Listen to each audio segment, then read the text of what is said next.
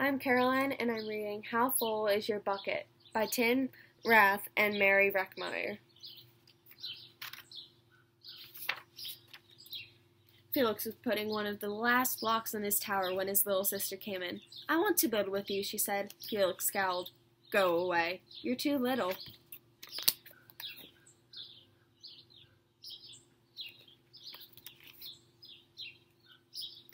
"I'm big.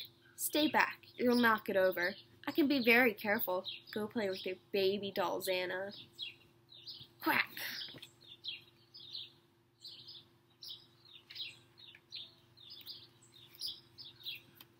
"Grandpa!" Grandpa shook his head. "Felix, you just dipped from your sister's bucket. Like everyone else, Anna has an invisible bucket. When it's empty, she feels bad, but when it's full, she feels great. Didn't you ever notice your own bucket?" Invisible bucket? Sometimes Felix couldn't quite tell when his grandfather was joking.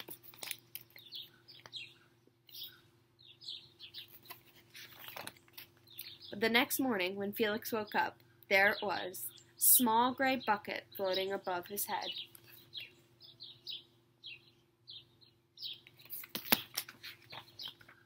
When Felix came down to have breakfast, his mom was in a hurry. "I've got a meeting this morning, and it's almost time to go." "Anna, sit still."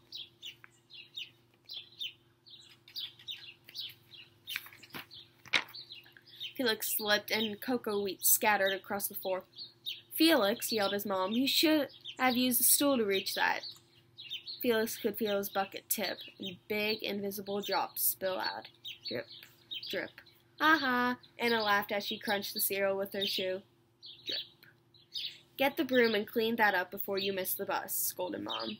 With the school bus honking, Felix quickly swept up the cocoa wheats and grabbed the last blueberry muffin. But before he could even take a bite, Buster jumped up and grabbed the muffin from his hand. Drip. "Hey, look, at Felix's new backpack. My baby brother has one just like it." Drip. Psst, Felix. Psst. Drip. "Watch out, Shrimp." Drip.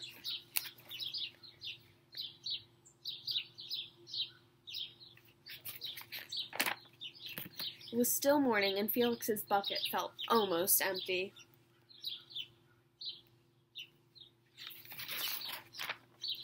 As he watched his classmates walk into the room, he secretly hoped they would trip and fall. That's what it feels like when you have an empty bucket.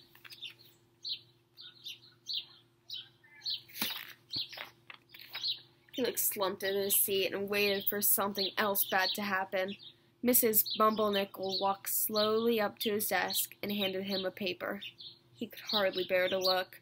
"Felix, you wrote a wonderful story. Would you please share it with the class?" Felix grinned and felt a big drop land right in his bucket. Drop. "The Giganosaurus Who Wanted a Pet" by me, Felix. Class grew quiet. They laughed at all the right places and oohed at all the scary parts. When Felix finally read, "The End," everyone clapped, even Emily, who sat next to him and didn't usually like dinosaurs. Felix felt a whole shower of drops land in his bucket. Drop, plop, plink, drop.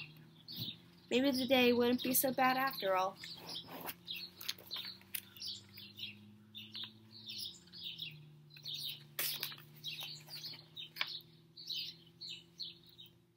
Kind note from Mom. Drop. Team captains today are Veronica and Felix. Drop. Nice cow.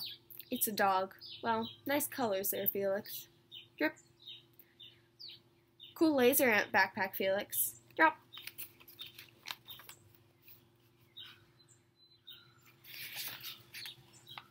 By afternoon, Felix's bucket was nearly full.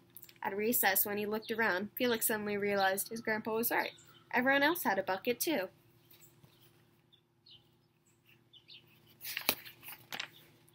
"Here, let me help you." Drop, drop.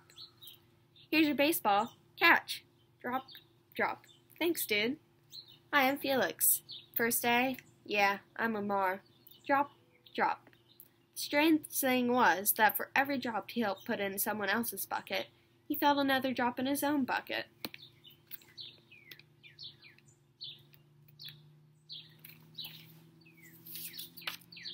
When Felix burst in the door after school, he shouted, "You're right, Grandpa, I do have a bucket, and I understand how it works." But he saw Anna's torn doll.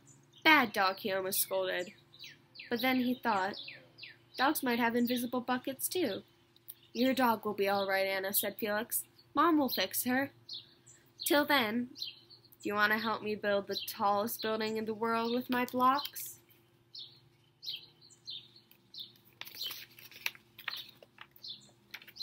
And so they did. How Full Is Your Bucket by Tom Rath and Mary Rackmeyer.